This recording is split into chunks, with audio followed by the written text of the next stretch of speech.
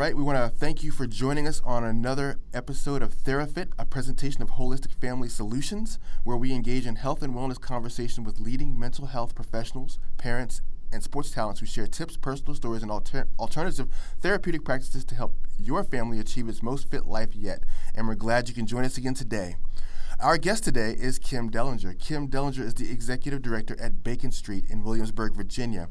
Bacon Street's mission is to provide services to young people and families affected by substance abuse and or mental health issues. Kim, thank you for joining us today on Therafit. Absolutely. I'm delighted to be here. Yeah, so can you tell us a little bit about your background? Sure. So my background is I am actually an educator at heart and by training. I'm not a clinician. I think that that's important to put that out there and to make that distinction. But I happened upon doing substance abuse prevention work about 13 years ago now, I guess it is, and did that. I ran an agency in the state of Vermont for about 8 years doing work with young people and helping them make healthy choices. So we moved down here to Virginia to be close to family. I have 2 kids, and my husband and I wanted to make sure that they were able to be near grandma and grandpa. And so we made that decision, and I've been here at Bacon Street Youth and Family Services for about 2 years now. So. Oh, great. So what do you love about your job?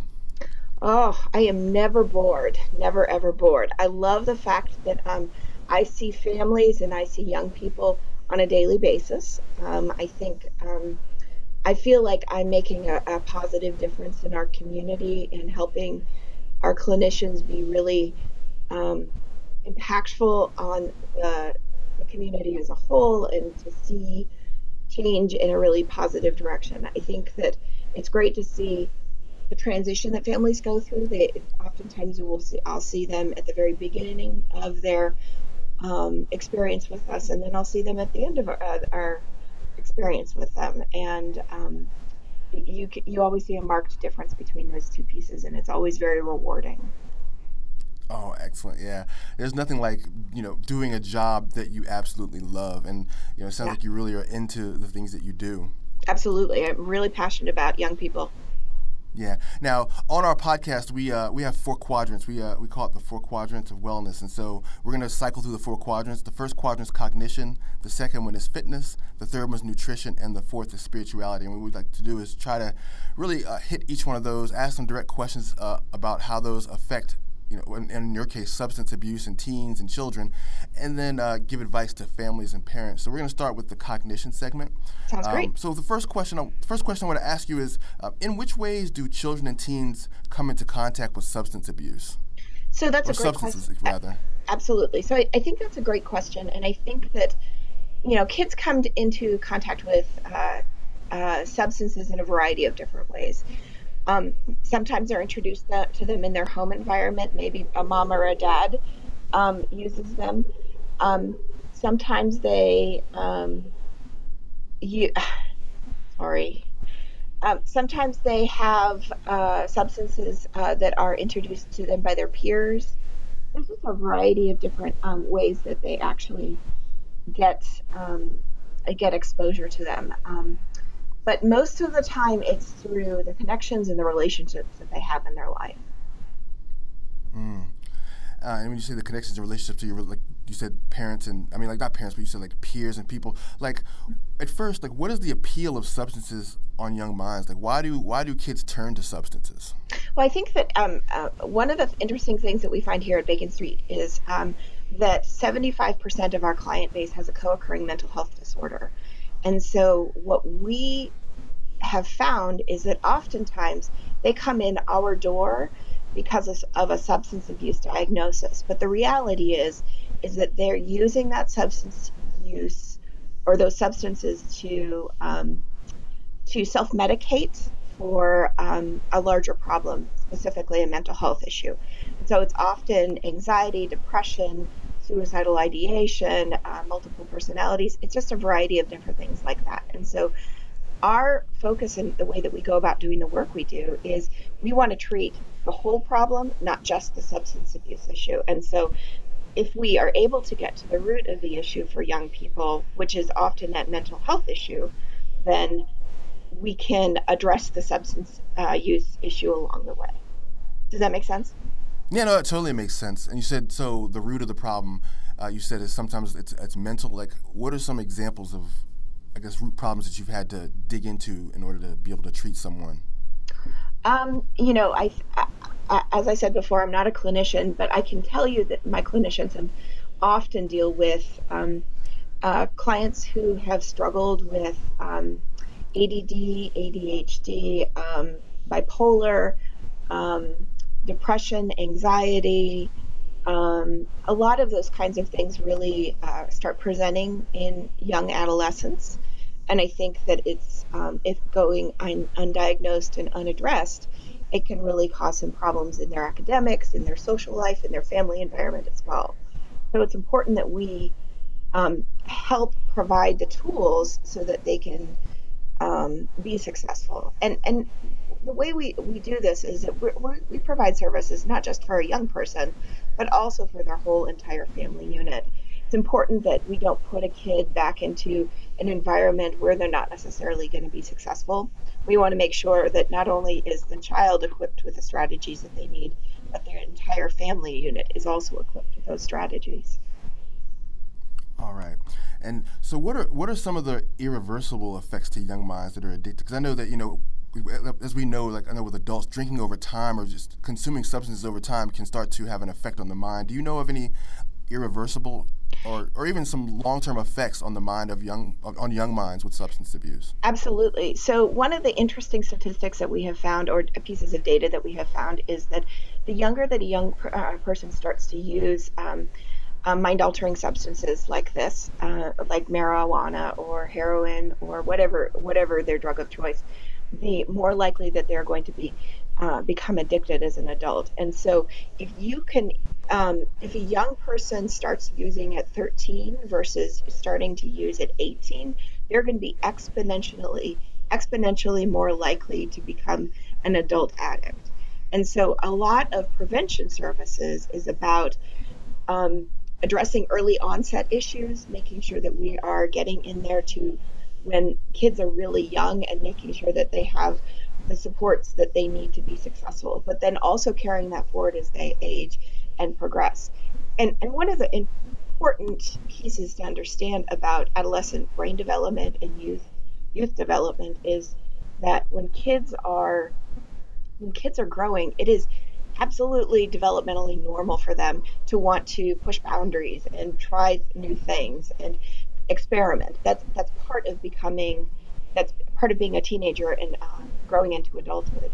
And so what we often try and do is try and find ways for young people to be able to um, redirect that energy, that curiosity, that experimental nature of where they are in their lives to something that might be creative or might be positive. So, as an example, um, if you have a young person who you're working with right now who is um, has explored athletics or has explored theater, making sure that they, encouraging them to progress and take that on in a more thoughtful way is one of the most effective strategies that we have found to helping kids stop using substances. If you can get them to be passionate about something else, then they're not going to be um, as likely to use substances.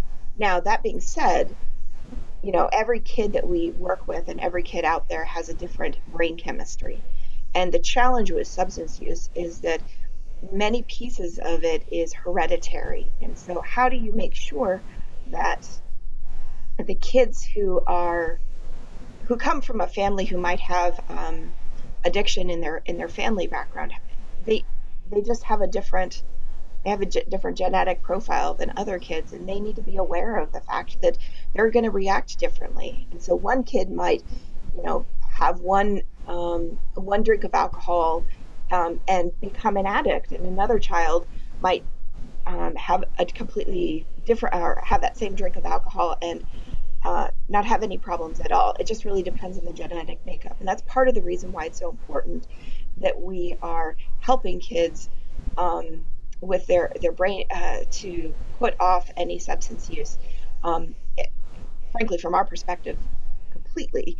Um, but also to help their brains develop into adulthood. One of the interesting facts that I talk with folks about regularly is that the adolescent brain doesn't stop developing until 25 or 26.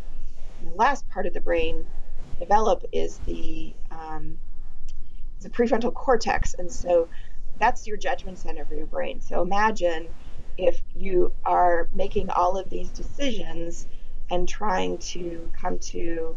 um, or you're trying to make a lot of good decisions, and you're trying to do that without the judgment center of your brain kind of engaging as effectively.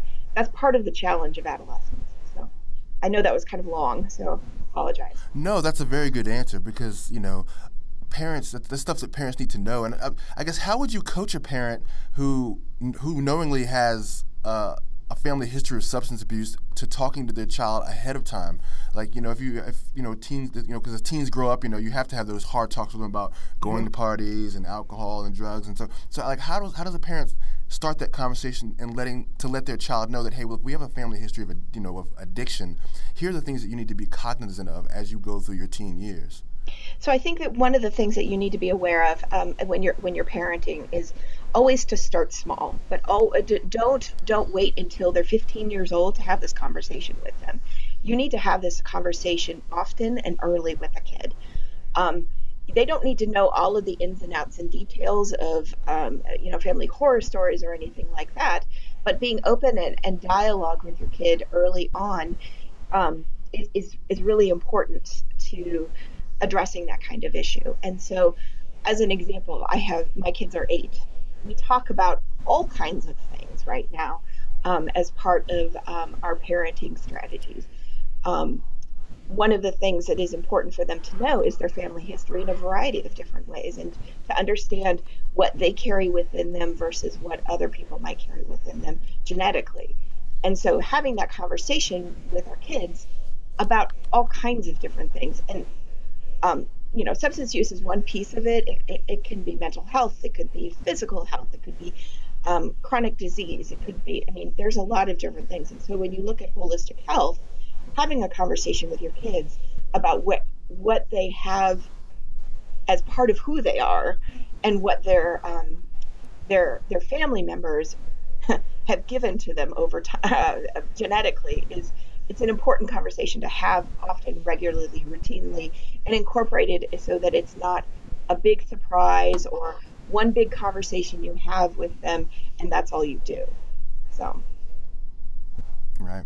Now, we talked about how substances affect the mind. What sort of mental changes should parents be on the lookout for if they suspect their child is abusing substances? I think that, one of the things that we see a lot is changes in behavior.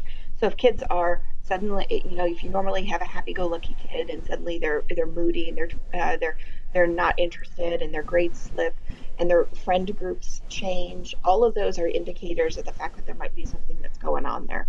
And having a regular conversation with your child, knowing who their friends are, knowing who their friends' parents are, knowing kind of what's going on in the school environment as well, are all really good strategies for parents to have in their toolbox in order to be successful in their parenting.